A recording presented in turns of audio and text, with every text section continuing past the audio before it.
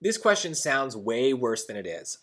My big piece of advice is if they're ever talking about trigonometry and you've got two triangles, especially if they use this word similar, we don't really need to think about two triangles. If they're similar, then the sides are going to correspond in a way that we can just kind of do the trigonometry with the one triangle, and it'll work out for both. So let me show you what I mean here. I would definitely try to draw triangle RST. If we want to follow the rightness of the triangle, the longest side is going to be that hypotenuse, so that's going to be the 584. So we can do T and R to give us that, and then we can fill in the other two, so this means this is S, and this is going to be 384, and this is going to be 440. So this is just me copying what I'm told in the top and putting it on a triangle, giving myself some idea of what's going on.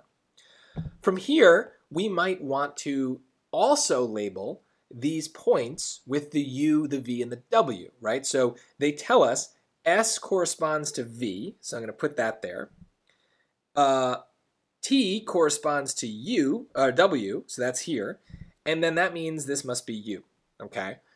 So I'm not drawing a second triangle because it really doesn't matter. The way that trigonometry works is no matter how big or small the triangle is, if they're similar, the overall ratio is going to be the same. And that's why sometimes you might hear the things like sine, cosine, and tangent called trigonometric ratios.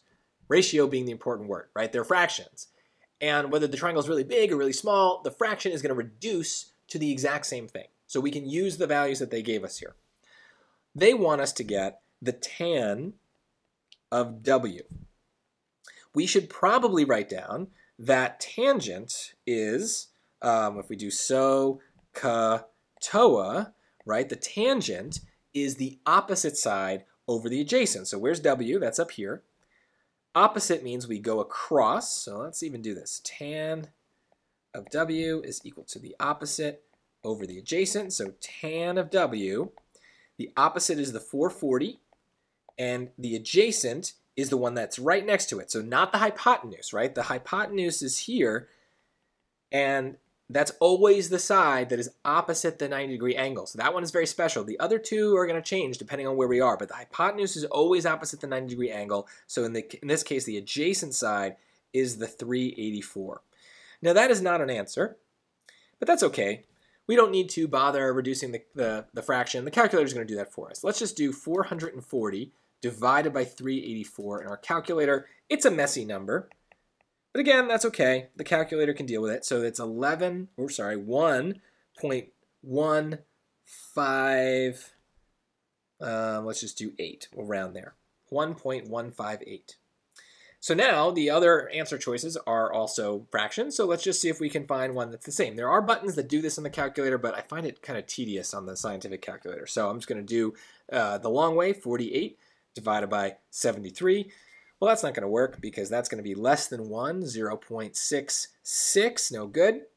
Same thing with choice B, but we'll do it anyway. 55 divided by 73 is 0.75, that's no good. Choice C, 48 divided by 55, this is also going to be less than 1, so that's no good. And that leaves us with D, 55 divided by 48, which is 1.15.